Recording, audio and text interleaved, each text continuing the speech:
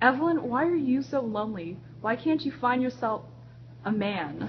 I'm not lonely, and I'm perfectly capable of finding myself a man. You can't live in this day and age without one.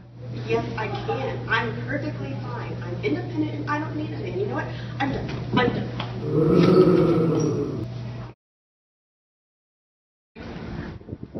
Henry, I'm really sorry to say, but I'm tired of us being an off and on relationship. I'm breaking up with you. You can't be white, and I can't be Asian. It doesn't work in this time. I have to go.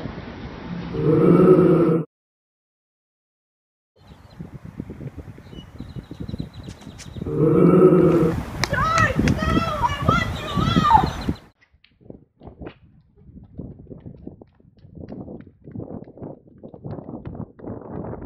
Everything's gonna be okay, don't worry. It's okay. We're gonna get through this together.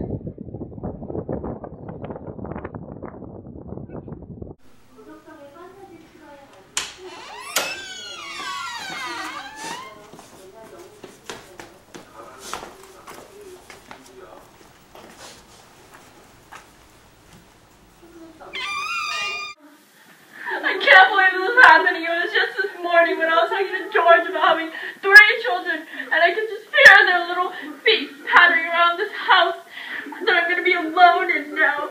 He warned me of the dangers of this new technological world. Men are just terrible. There's no need for them. It's fine. You don't need them. But I loved him. There's no love in this world. I had to break up with Henry. He doesn't love me. He never loved me. You know what? Both of y'all are going to be fine. I am single. I don't even have a man, and I am fine.